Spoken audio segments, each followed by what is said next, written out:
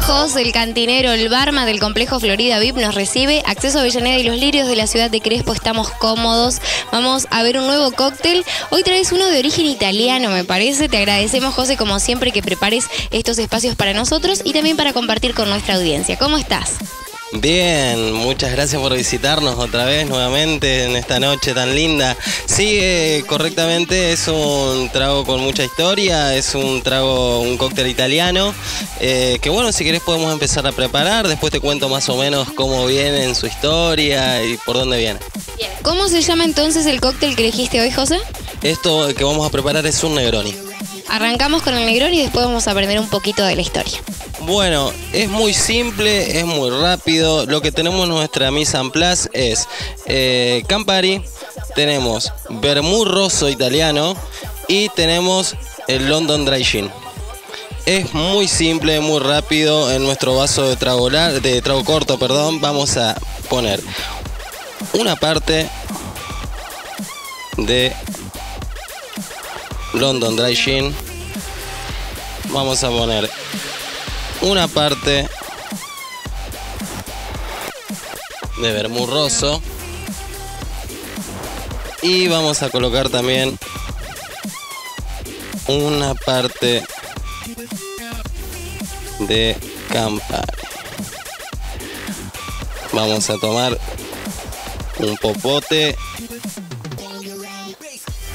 un sorbete. Vamos a refrescar bien nuestro vaso. En estos tragos de vaso de trago corto, valga la redundancia, es muy importante la temperatura del mismo y también la temperatura de los componentes que se mezclan. Revolvemos alrededor de unos 7 segundos y ya estamos con ustedes, el Negroni. Bueno, sencillo, simple, rápido, siempre hay que respetar, como dice José, tanto las medidas como el orden, el tiempo de refrigeración, siempre 7 segundos hasta que la bebida se refrigera. ¿Tenés algo para contarnos en relación a este cóctel, José? Es un trago, como bien dijiste, de origen italiano. Surgió en Florencia, en un bar donde se reunía la alta aristocracia italiana. Un conde tenía la costumbre de pedir a su bartender de su lugar esta mezcla de componentes. Este conde de apellido era Negroni y por lo tanto se patentó como Negroni. El bartender decidió ponerle al trago Negroni.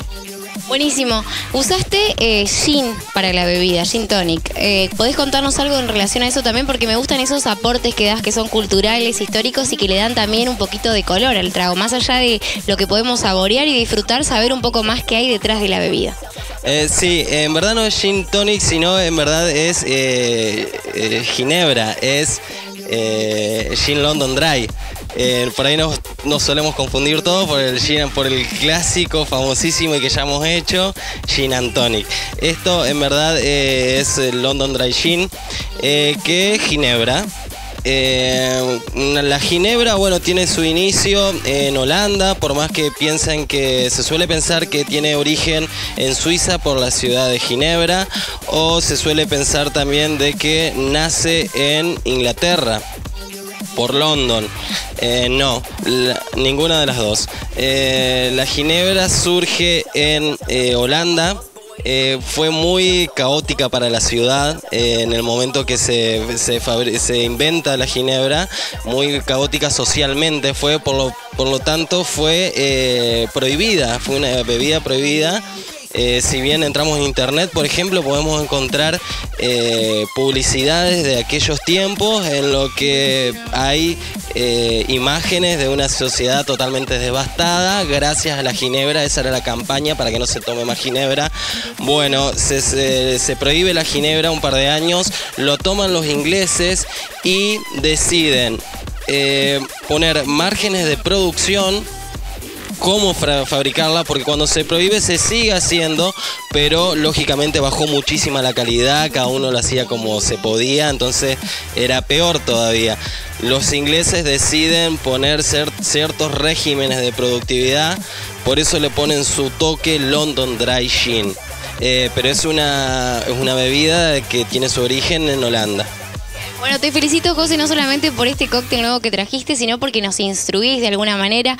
Aprendimos cómo se hace el Negroni, también subimos un poquitito más a través de tu palabra de la ginebra. A veces tenemos algunos mitos que hay que desarraigar, algunas cuestiones que hay que desmistificar, o bien empezar a hablar bien, que es algo que nos ha pasado desde el comienzo. Por ahí le llamábamos de una manera a un trago, le llamábamos de una manera a un cóctel o bien a una bebida, y con José hemos aprendido. Ha sido un placer compartir con vos estos espacios desde el complejo Florida VIP. Nuestro barman, el cantinero José, que nos ha acompañado, y bueno, te esperamos para cuando quieras. Hasta aquí completamos el primer ciclo de micros de coctelería, y cuando quieras estás invitado a seguir acompañándonos porque a los caballeros les gusta muchísimo la coctelería. Sí, he recibido muchos mensajes de tragos, cómo hacer no solamente tragos que hemos preparado acá, sino otros que les interesa, cómo hacerlos de una manera que sea eficiente al paladar, más que nada. Así que bueno, muchísimas gracias también por el tiempo que hemos compartido, a vos, a tu teleaudiencia, a toda la gente que nos está mirando.